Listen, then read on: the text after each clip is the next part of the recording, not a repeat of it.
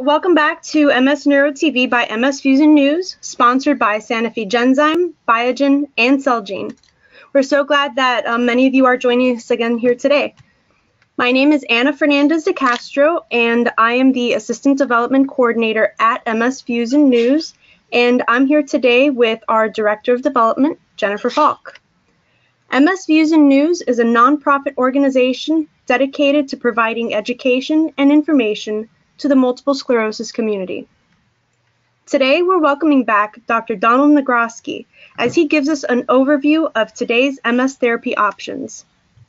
He'll also be going into detail about their efficacy and safety and answering questions that we all have, such as, well, what makes all these injectables different from each other? Dr. Negroski has been a neurologist for 32 years and is the medical director of the Multiple Sclerosis Center of Sarasota in Florida. He is also the clinical assistant professor in the Department of Clinical Science at Florida State University's College of Medicine. Dr. Negroski has made numerous contributions to clinical trials and has been an expert presenter both nationally and internationally in the field of MS. His achievements have earned him multiple awards and is listed yearly in the Guide to America's Top Physicians. So first, we'll begin by playing a 10-minute interview with Dr. Negroski. And once the video has finished, Dr. Negroski himself will be available for a 15-minute Q&A with all of you attending today. We just ask that you please keep your questions on topic and complete the quick survey at the end of the webinar. Again, we'd like to thank Sanofi-Genzyme, Biogen, and Celgene for making this program possible and supporting our MS community. Okay, let's begin.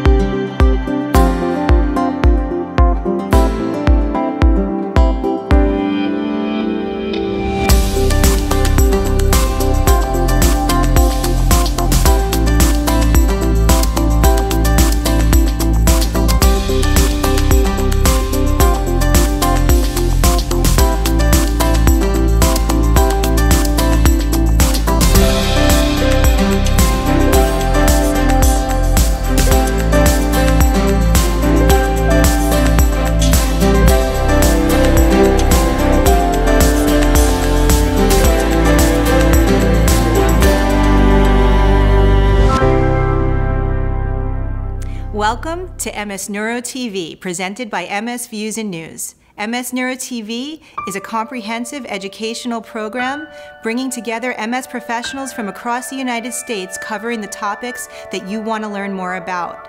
To register for MS Neuro TV webinars, visit www.msfusionnews.org. Thank you. We hope you enjoy the program. Dr. Negroski, welcome back for another round of questions that I have for you. What can you tell us about the injectable therapies? Yes, for some, this is like old news already, but for others, they still want to know about it. What can you tell us? What kinds there are? What kind of MS you need to have in order to do these therapies? Are they subcutaneous? Are they intramuscular? How many times a week are they taken? So this is very simple to cover in 5 to 10 minutes. A whole decades of therapies, and it's basically impossible to cover in 10 minutes, but what I'm going to do is give you kind of a bird's eye view.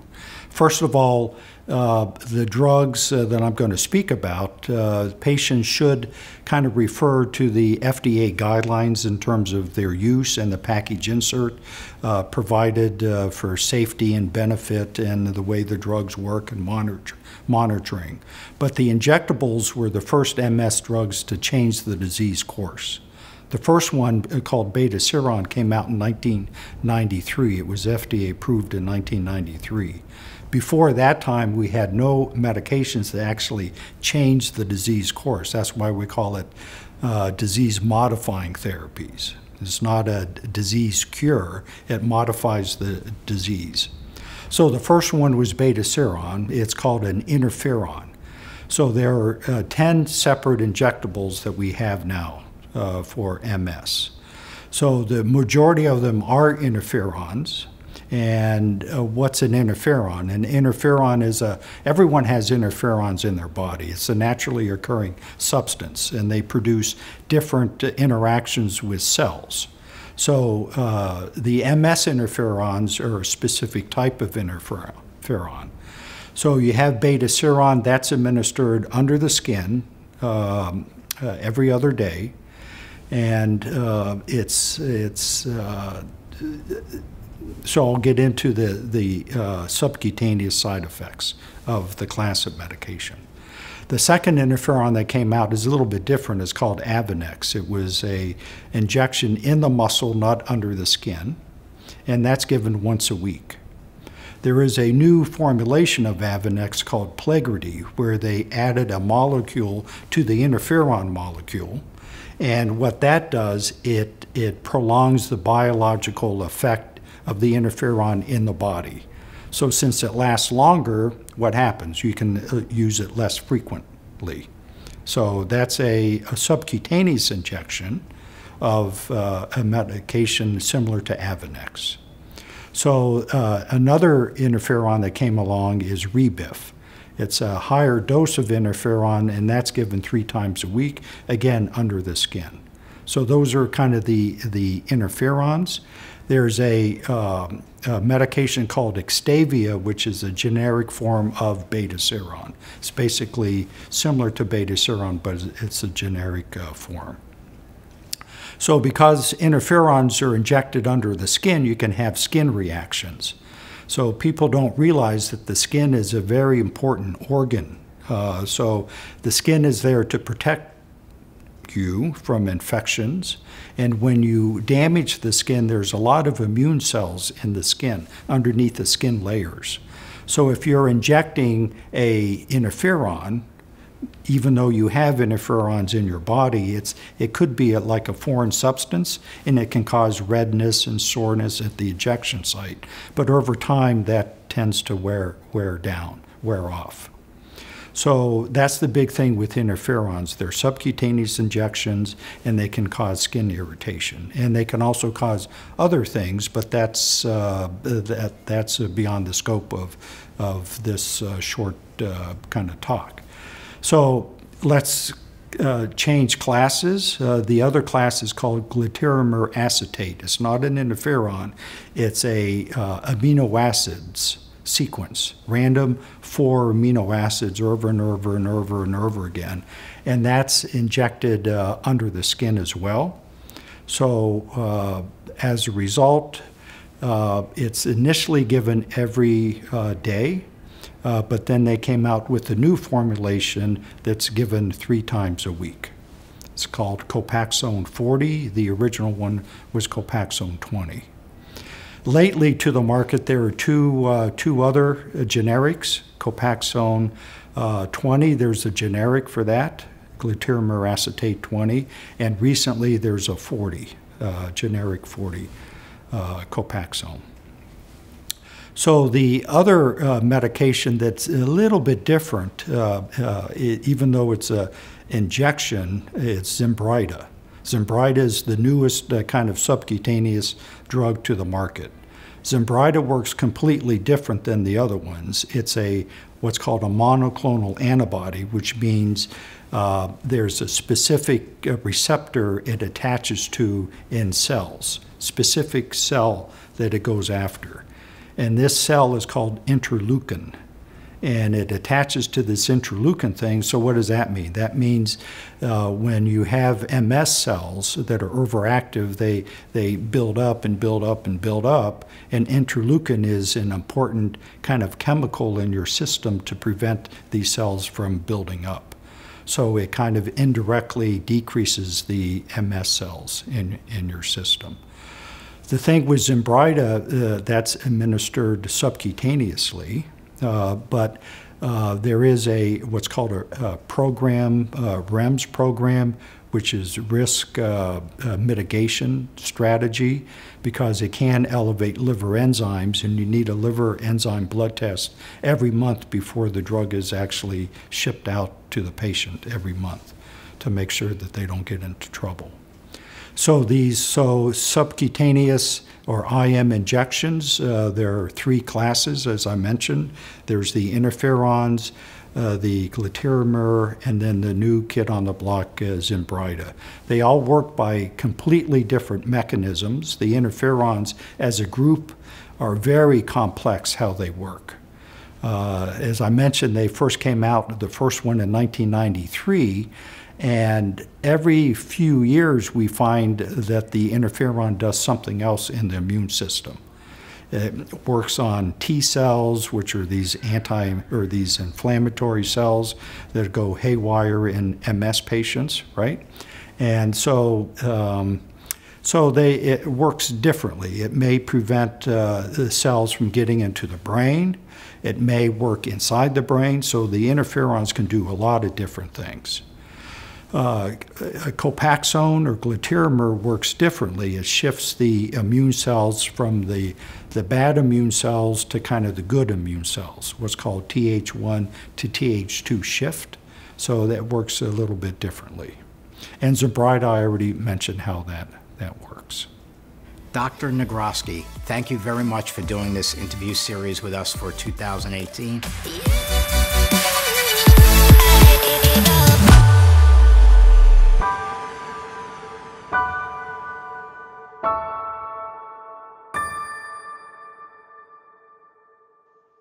Okay, so that was some terrific and important information in that video. Thank you. This is Jennifer Falk. I'm the Director of Development over at MS Views and News.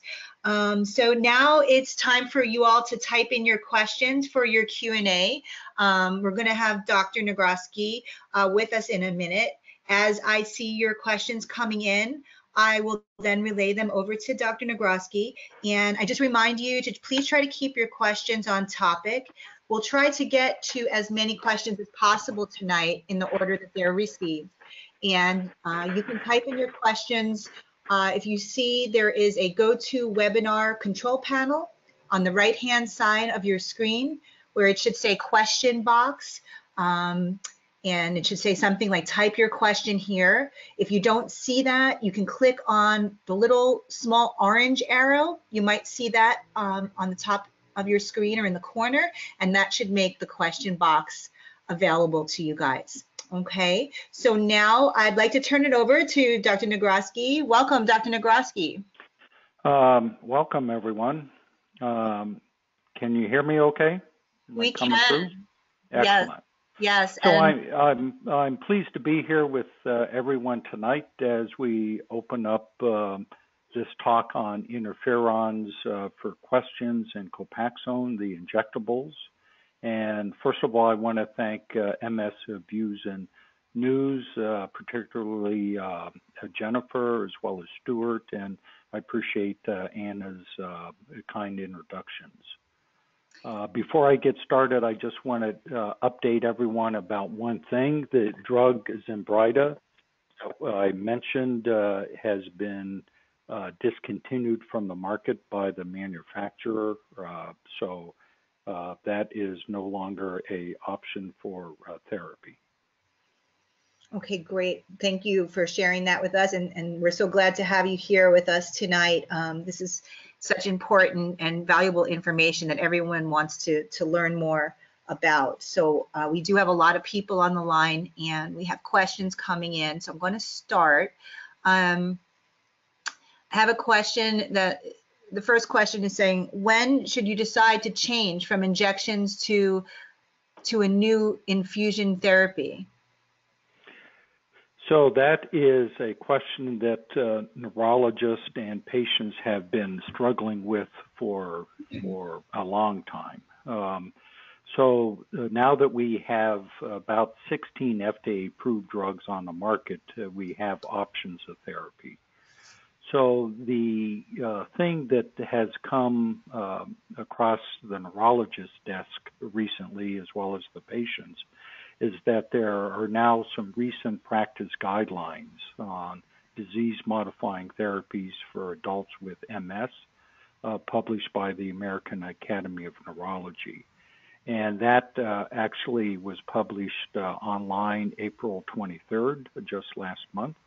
and it kind of gets to some of those specific questions. So if I could just briefly go over the way these guidelines have been put together. Yes. A group of experts in MS met, and they kind of looked at all the scientific data on various treatments for MS, indications, side effects, things like that. And then they started to tier the recommendations. And if you happen to look at the guidelines, there's different levels of recommendation. Level A is strong evidence to support the conclusion. B is good evidence. C is weak evidence. U is insufficient evidence.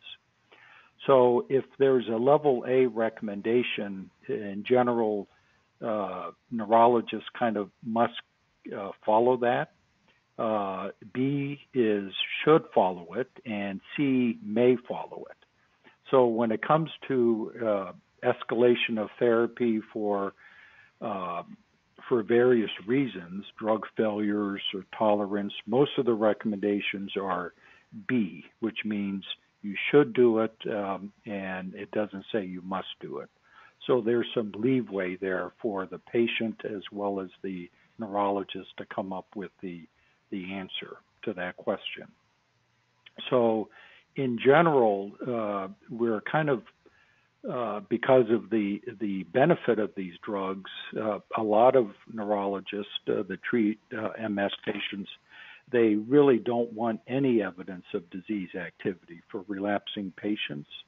And that means no relapses, no MRI activity, and no progression of disability. That's kind of the trifecta that we strive for treating patients. Mm-hmm. So what if you're on a particular drug and you have a relapse or two and you're on the drug for at least a year and you're taking the drug as you should? Is that enough to trigger discussion with your neurologist to change? And the answer is yes. What if you're on the drug and for a year and your MRI shows 3 or 2 more lesions, clear lesions that were obvious, that weren't there before, that are now obvious? And should you have that conversation? And the answer is you should have that conversation with your neurologist about changing therapy. And obviously, if you can't tolerate the medication that you're on because of whatever side effects and you just don't like the side effects and you're not taking them, or if you don't like injections anymore and it doesn't fit your lifestyle, then you should have that conversation and think about changing.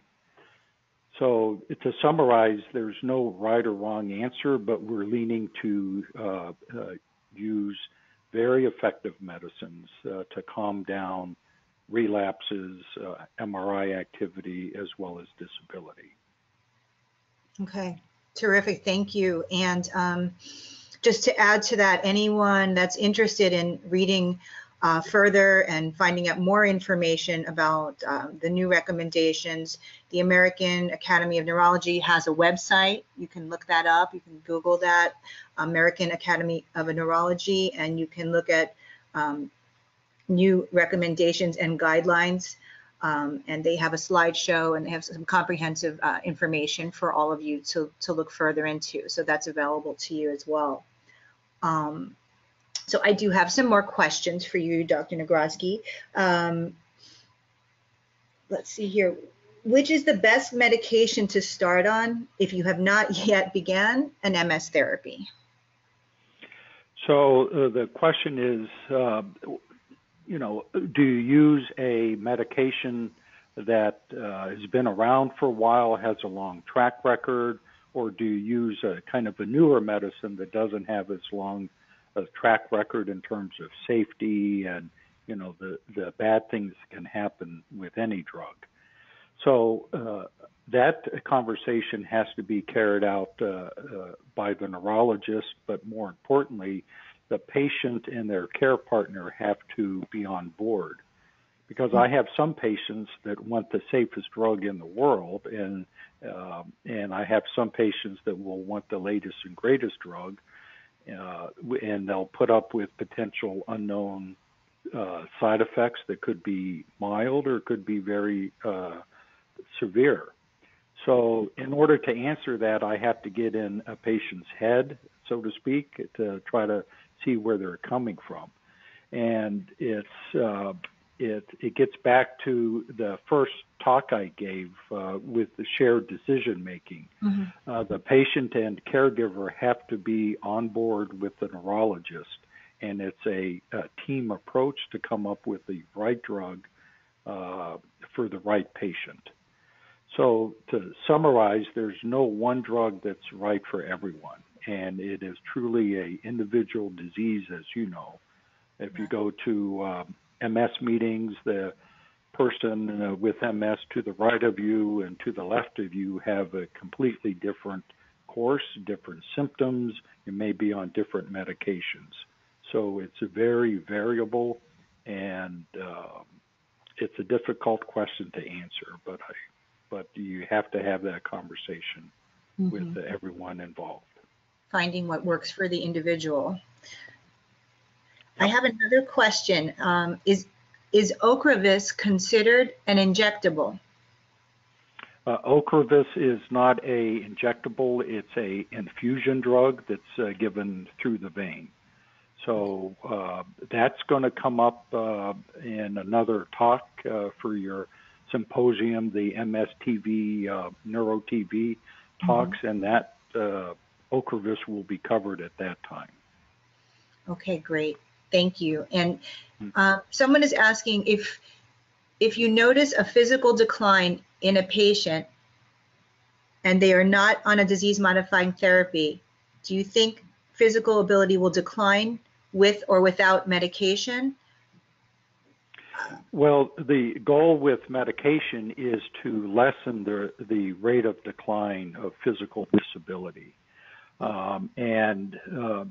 The flip side of the coin is, what if you're on a medication for many years and you don't have any relapses and you don't have any more MRI activity and you have some disability? Do you stop the drug?